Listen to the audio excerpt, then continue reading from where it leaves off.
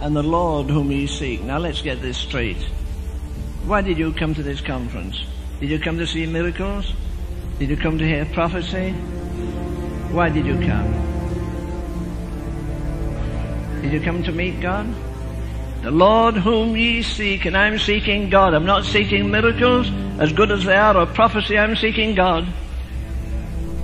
You say America needs God. No, she doesn't. The church needs God. If the church gets God, America will soon feel it. You know, it seems everybody's broken in America, but the church isn't broken about it. The one thing that alarms me in America and England is that there is no alarm in the church. Most of you can't handle the light you've got now. Why should you hear more? And I believe God is holding back until, like that thing David wrote this morning, Lord, I can't live another day without the fire of God. You need the fire of God to pray. You need the fire of God to see visions.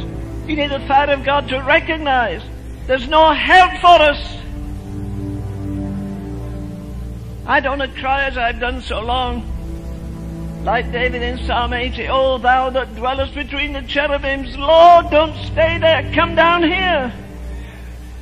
We need God here. Does it matter if it breaks your heart today? You're going to have millenniums in eternity. There'll be no sorrow there. You can't patch up your prayer life when you get to the judgment seat.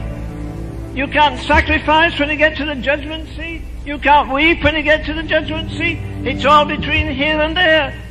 This period we're in now is a dressing room for eternity. That's all it is. You need God this morning. Some of you disobeyed God all the week, and this is the day, the valley of decision. You'll go back more after today than ever you've done in your life unless you obey God. As I said to you more than once, I'm troubled every morning I wake up for this simple reason.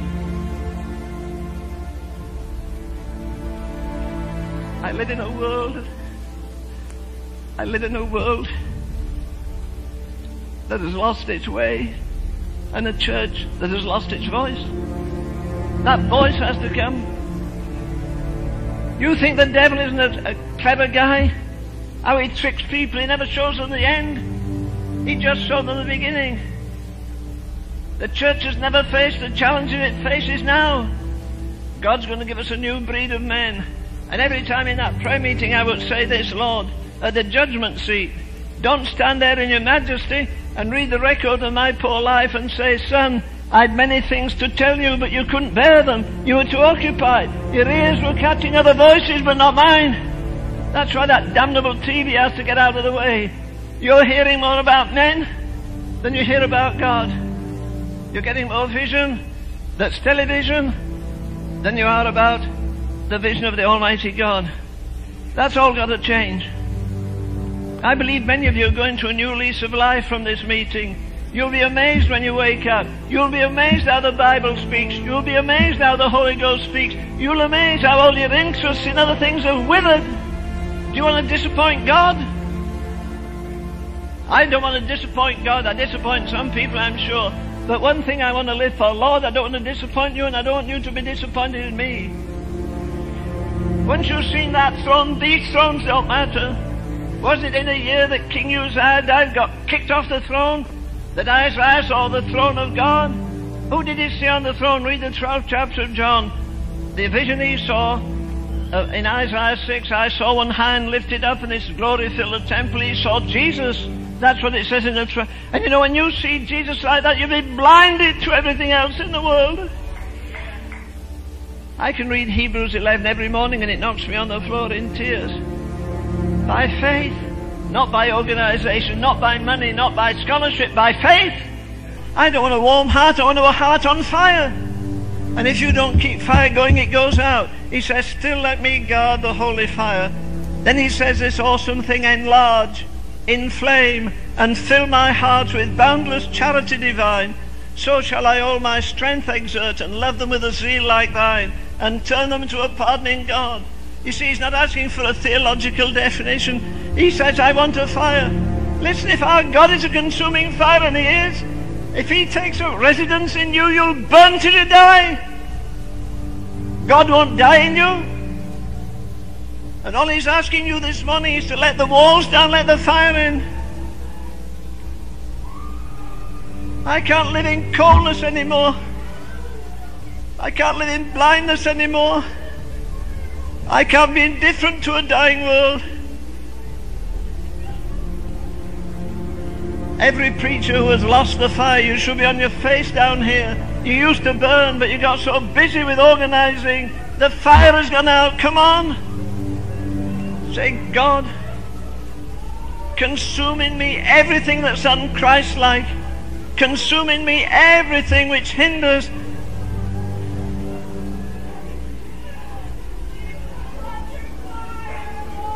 God is brooding over us. Don't insult the Holy Ghost.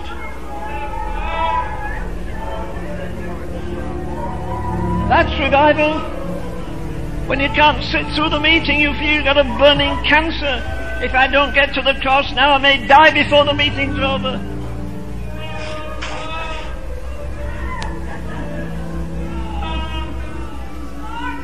He stood at the door in Revelation and said, if any man will come, I don't care how backslidden you are, how disobedient you are, there's enough fire in the Holy Ghost to burn up every bit of dross in you, every bit of unbelief, every bit of failure, every bit of coldness. God needs a torch of holy fire in your house. He wants a fire in you to read the Word of God to your family. He wants the fire of God your neighbors will know.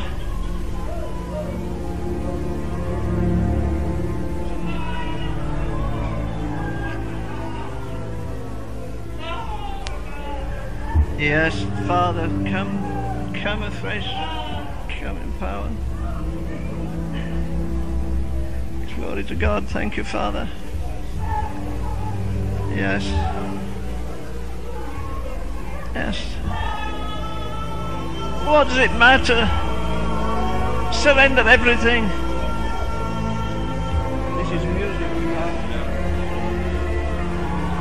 Oh, you say,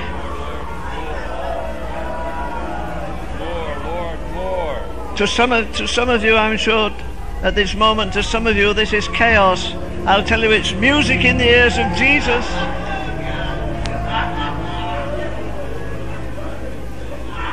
Lord, let these men bring life where there's death. Bring freedom where there's bondage to drugs and prostitution.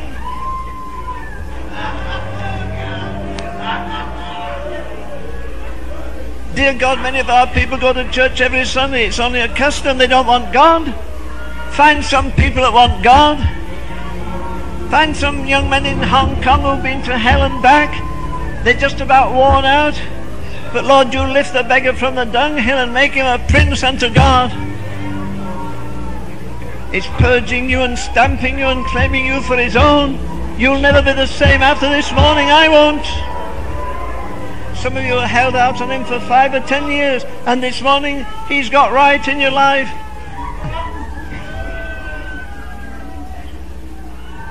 Listen, you can give Jesus a lot of joy this morning for the simple reason he's coming for a bride. He's not coming for a widow. He's not coming for the church in its lousy condition, which is poor and wretched and naked and blind. I don't care however rich it is.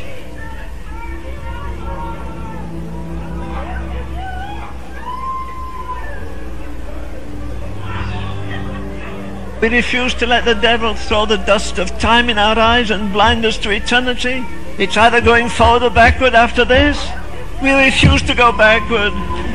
It's a late hour. Lord, you either come in mercy or come in judgment.